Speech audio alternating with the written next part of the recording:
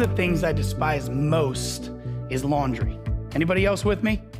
Let me ask you, are these clothes in this laundry basket clean or dirty? This is such a good question, isn't it? And the best way to answer it, the old sniff test. And these are clean.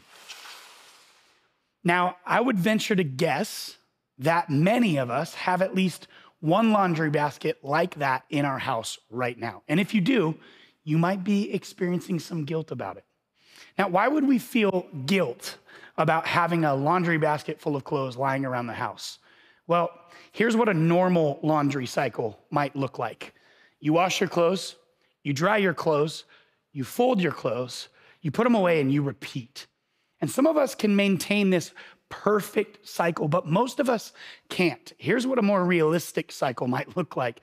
You wash and dry the laundry, you leave it in the laundry basket, you repeat for 5 days, finally put the laundry away, and then vow to always keep on top of it in the future. And then you rinse and repeat. Am I right? We have 6 people in our house, and all of us have dirty clothes hampers. We have a dresser.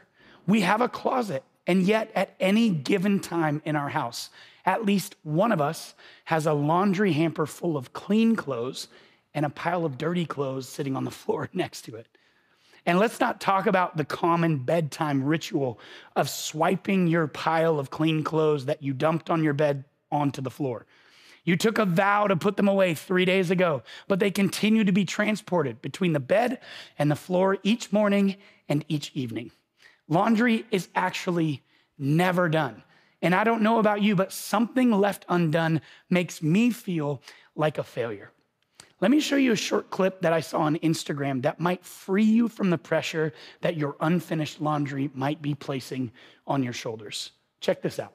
I'm probably not the only person that looks at a pile of laundry and I see it as evidence there's something wrong with me that I can't get the laundry done. We're used to going, is the laundry done or is it not done? Oh. Your laundry exists in a cycle. You have clothes that are clean in the closet. You have clothes that are on your body. You have clothes that are dirty on the floor. You have clothes that are dirty in the hamper. You have clothes that are dirty waiting to go in the wash. You have some in the wash. You have some there. That's a cycle. It's okay for any of it to be in that cycle. And you are not morally obligated to line up every care cycle in your home at the done state at the same time. The key is, how do I learn to turn all of these cycles at a pace where it's functional?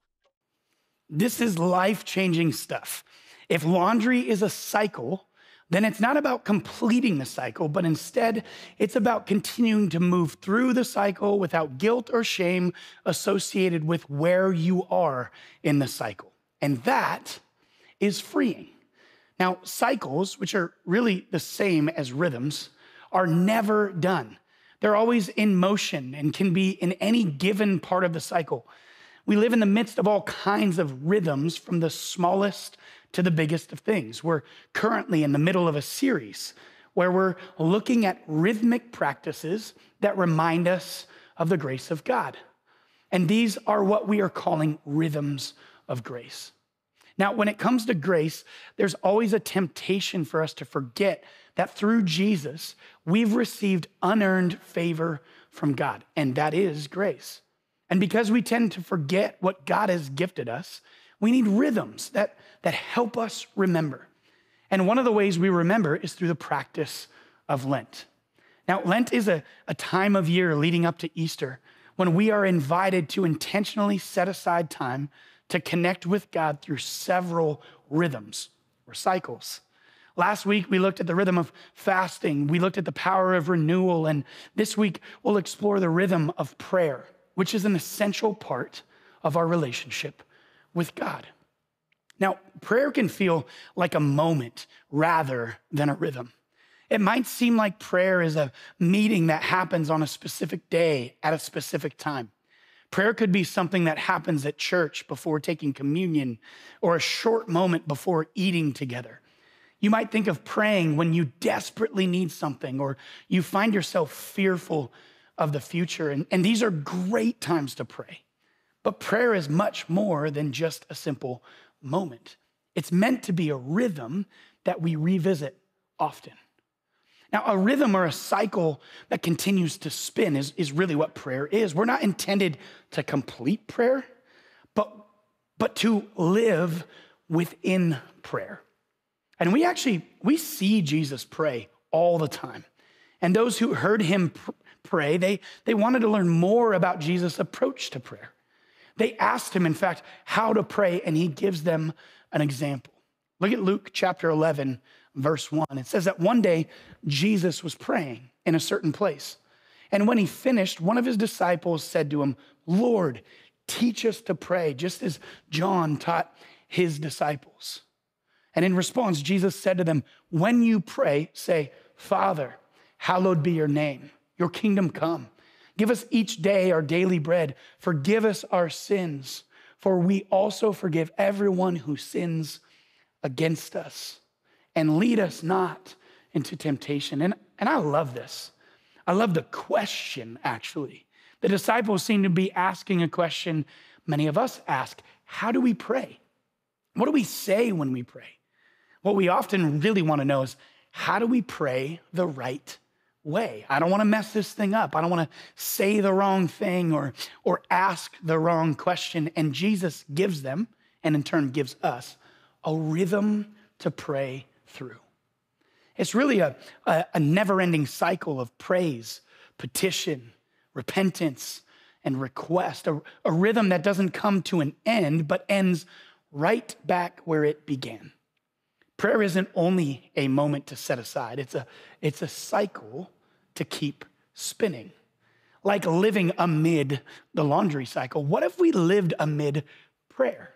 Rather than trying to complete prayer, what if we looked for the next opportunity to be moved along this cycle of prayer? And here's the rhythm of prayer that we find Jesus teaching. This is a rhythm of prayer. We can find ourselves at any point in this rhythm. We can find ourselves at the point of praise where we're thanking God and we're glorifying him, or prayers of surrender where we're giving over control and releasing our grip on life. We might find ourselves in a prayer where we're requesting or asking God for what we need, or we're sharing the desires of our heart and asking for healing and for hope and for provision. We find ourselves in the rhythm of prayer in the place of repentance, where we're confessing and we're repenting. More on that later in the series. Or we find ourselves forgiving, canceling the debts of others, trusting God with justice and with righteousness, asking God for protection, to protect us from others and from this world and even from ourselves. This is the rhythm of prayer. And it's not so much something to complete as it is a cycle to continue moving through as we pray. And we might be able to pray and work through this cycle 2 or 3 times over in one sitting. And maybe the next time we sit down to pray and we'll barely get through one before a child sneaks out of their room or the phone starts to ring. The beautiful thing about a cycle like this, though, is that we get to fully exist wherever we find ourselves within this rhythm, because rhythms permit us to exist at any point. The most important part of a rhythm is actually to return to it whenever we lose traction. Now, through Lent, you might have committed to fast. And when we fast, we feel the absence of food or sugar or screens or the dopamine hits that we get from social media. Whatever we're fasting from reminds us that something we're used to is missing. And those hunger pangs serve as a reminder to return, a reminder to turn back to the rhythm of prayer, to praise, to surrender, to request, to repent, and to forgive. And sometimes when I'm sitting to pray, I find myself more distracted than any other time of day. My mind drifts off. I run down mental rabbit trails filled with to-do lists and meeting notes and questions of my own existence. And these often just feel like disruptions to the rhythm of prayer. But they only feel like that until we realize that every distraction or disruption is actually an opportunity. Pastor Rich Viotis in New York writes this about distracted prayers. He says, if your mind gets distracted 1,000 times in 10 minutes of prayer, it's 1,000 opportunities to come back to the loving presence of Jesus. Rhythms permit us to return rather than shame us for leaving. Now, Jesus actually teaches on prayer several times in his ministry. As we just kind of wrap up and ask ourselves, what does a rhythm of prayer look like in our lives? I want to point out what Jesus says in Matthew chapter 6. In verse 5, Jesus says, and when you pray, which assumes that we're praying, do not be like the hypocrites, for they love to pray standing in the synagogues and on the street corners to be seen by others. Truly, I tell you, they have received their reward in full. The reward they've already received is the recognition of others. That's as far as their prayers will get them. Praying publicly for all to hear might gain you the ear and eyes of others, but it does nothing to connect you with your heavenly Father.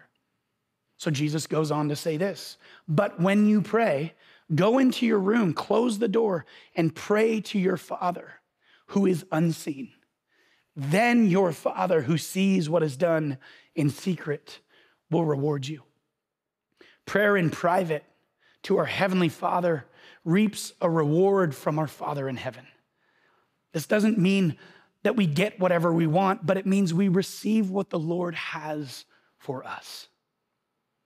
See, prayer isn't a moment to show off in front of others. It's a rhythm to align our hearts with God and to receive the reward he has for us, which is grace. Grace is unearned favor. We didn't earn it, which means we can't unearn it either. In fact, it's a gift, and it's one we often forget or fail to believe is real. Prayer is a reminder of God's grace. It's where we can encounter his grace for real, which means that a rhythm of prayer is a rhythm of grace. And oh, do we need to receive God's gift of grace. So we pray to our Father in heaven. We pray alone and we pray in silence. We pray with family and friends, with our home community group, and with our church. We intentionally take time to turn our hearts toward our Father in heaven. We take time to praise him. We take time to express our gratitude. We go through the rhythm of surrendering our will to his will. We do it out loud. We bring all of our requests to him with our whole heart. We repent of our sin, and we forgive those who have sinned against us. And we ask that the grace of God would protect and provide for us in ways that only God can. As we practice the rhythms of prayer taught to us by Jesus, we will encounter the presence of God and the reality of his grace. So may we be people who live within the rhythm of prayer, those who pray continually, who with every distraction are reminded to return to God and in prayer receive the fullness of his grace and his truth. So let's pray and receive his grace. Lord Jesus, we come before you in prayer. God, in praise and repentance.